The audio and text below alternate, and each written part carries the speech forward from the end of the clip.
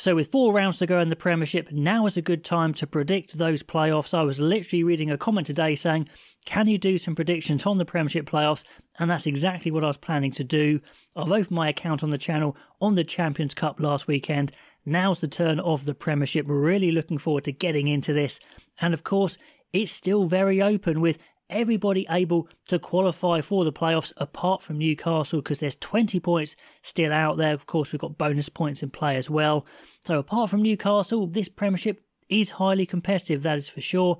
And the standard is pretty good. We saw that from the Champions Cup. Maybe not the best league around, but still a really good one to watch. I think it's really between the 1 to 8s, if you like. Gloucester are probably just a step down, and Newcastle a step down from Gloucester, but they're not getting absolutely panned every week. I do think there's a win for Newcastle before the end of the season. But anyway, let's get into what I was going to do. Plug in the results that I think is going to happen in the last 4 rounds. Of course, it's so hard to predict these things. So I invite you guys to have a go yourselves and predict your semi-finalists. Let me know what they would be down below. And also, I'd love to know your thoughts just on the playoffs in general. They've been around for a while now, so we're used to them. But is it still the best way to do it? For me, I guess I'm a little traditional, as in the best team in the league for me is the one that finishes top of the league. I think mathematically that is the case as well. And I understand why there are playoffs. It's super exciting. You get to make a bit more money. It's great for TV. And the final, of course, gets to be played at Twickenham. And I'm going to be a sucker really enjoying it as well. But it's not the best team, if you like. So I'm going to talk about the 4 semi-finalists at the end. So in round 15, I'm saying Saracens win at home against Gloucester. I am saying Leicester actually win away against Northampton because I think they're going to rotate a load of players. I'm doing this video before the teams come out, so I may be dead wrong, but I'm saying that there. I'm saying Exeter win at home to Bath. Bath is an interesting case. I'll come to that at the end. I'm saying even with rotation, I'm saying Quins win away. I'm saying Bristol win at home to Newcastle. Then round 16, I'm saying Bath win versus Saracens at home. That could be a really close one. Leicester versus Bristol. Harlequins win. Exeter win away to Gloucester. And there's the win for Newcastle against Sale at home, but they're not winning another one. Round 17, you see there, I'm saying Sale win at home, Newcastle lose at home to Bath, Northampton are back to their best, beating Gloucester, Saracens get an away victory as do Harlequins, and then in the final round, another away win for Northampton. That would be a big scalp at Bath. Gloucester get a win at home to finish off with. Harlequins have a good 4-try plus win against Bristol. Leicester win and Saracens win. So if you plug that all in to the final table, this is what it looked like. Northampton first place, maintaining it only just by a point, 62 to 61 against Harlequins. They're number 1 and 2, and I think that kind of makes sense in my head because they are the best 2 teams in England at the moment. Then Saracens with 57, Bath with 54, and they're clear of the rest with Leicester and Exeter coming up behind. So those are the semis. I'm saying first versus fourth, of course. So at home for Northampton, that's going to be amazing. Against Bath, what a great match. And then the London rivals, Harlequins versus Saracens at the Stoop, 2 cracking semi-finals. So let's talk about those 4 teams in a little bit more detail, and I'd love to know what you think about those teams. First place Northampton, and I think it's clear to me that they are the best all-round team in the Premiership.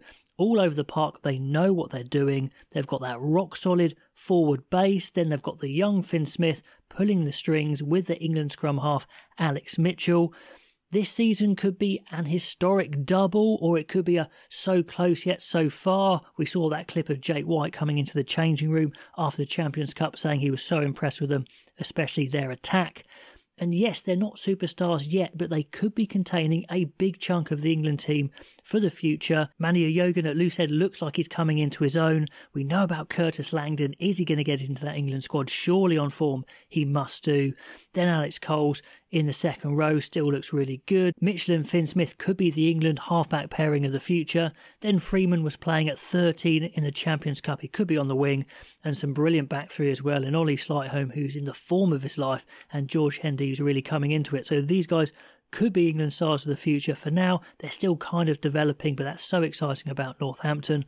They're going to have a good team going forward no matter what happens this season. Then Harlequins, of course, are pure entertainment and audacity. Those Harlequins fans must have adrenaline going all the time. They do have a bit of ballast up front with the likes of Marler if they want to start him. In the second row, they've got some solid journeymen, and I mean that in a good way. Launchbury, Levis, Herbst, but they could do with their star second row slash back row, Dino Lamb, the Italian international now. He could be a big guy if he can get back. And the back row, what a great mix. The ball carrying of Cunningham South, Will Evans over the ball, and Alex Dombrandt, the outside centre in a number 8 body, just loves hitting those lines and those offloads. It's super exciting. And then in the backs, of course, you've got loads of options with Marcus Smith, of course, at 10. They've got probably too many outside centres with Beard, Northmore and Will Joseph if he gets fit. Quality players, maybe one of those will go at the end, who knows. So if they get it going, we know that Harlequins are amazing, with Esterhazen rounding out this side with his power, plus he's a good playmaker as well, I think. He's off at the end of the season, so maybe this is a big chance for them, because without Andre Esterhazen, you almost can't replace him, to be honest. I don't think with an English player that they've got coming through. So Harlequins, now is a great time to get the win. For Bath, well, the mix looks about right if they can get their full strength side out. And that's a big if, because they keep suffering big injuries to their squad throughout the years. They've had good teams but haven't quite come up with it. I mean, when Talupe Faletau was there, he kept getting injured. Ted Hill keeps getting injured and he's injured again. Finn Russell looks like he's got a nasty groin injury. Redpath a nasty ankle injury. So could injury knock their chances again? But if they get it right, they can beat anybody. But I've just got a feeling there's going to be too many injuries to go all the way. Then with Saracens, it's super interesting because it's kind of an era-ending team here. Of course, Owen Farrell is going to France. Their number 2 fly half is pretty much Alex Good. He has got a year left on his contract, but he's 35, so surely that's going to be the last year for him. The pretender was Manu Vunipola, but he's leaving as well, so completely fresh fly halves coming in next year with Louis Johnson and Fergus Burke from New Zealand. Tom Willis is probably going to replace Biddy Vunipola, and both Vunipolas are probably heading off as well. Jamie George is still going strong, but he may lose his starting spot to Theo Dan soon. Atoje is getting on a little bit. Sean Maitland's 35, Elliot Daly's 31, so this is kind of the end of the golden generation for Saracens, and they're going to want to go out on a high. We know when they get it right, they can beat anybody, but also when they're off it, they can get run around. They're not the sprightliest team at the moment compared to, say, Northampton. So the final, what do I predict? Well, I think it looks like a Northampton Harlequins thrill ride final at Twickenham, depending on how it goes in the Champions Cup, of course, that sort of thing. But let me know what you think. What's the running going to be? What are the semi-finals? And who's going to make that final? Love to know all your thoughts on the Premiership run-in, and I'll catch you next time.